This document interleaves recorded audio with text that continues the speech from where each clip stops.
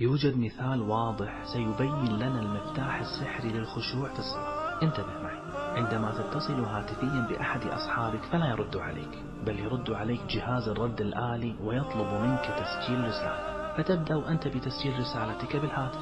في هذه اللحظة التي تسجل فيها كلامك لصديقك، هل شعورك فيها يساوي شعورك لو أنه كلمك وأخذت تتحدث إليه مباشرة وتكلمه؟ طبعا.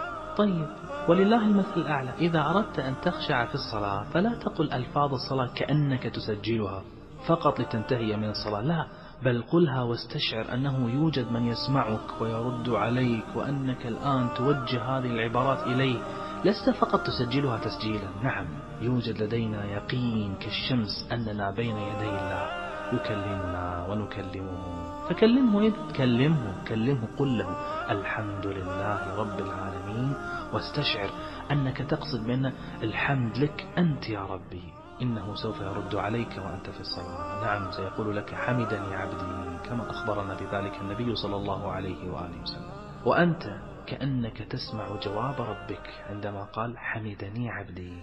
قل له ما تشاء في السجود من طلبات ورغبات، أيضا بين كل ركن وركن قل له أنت أكبر من كل شيء، قل له الله أكبر، ثم قدم له التحية في آخر لقائك معه وقبل الوداع بقولك فأنت تحييه لتودعه.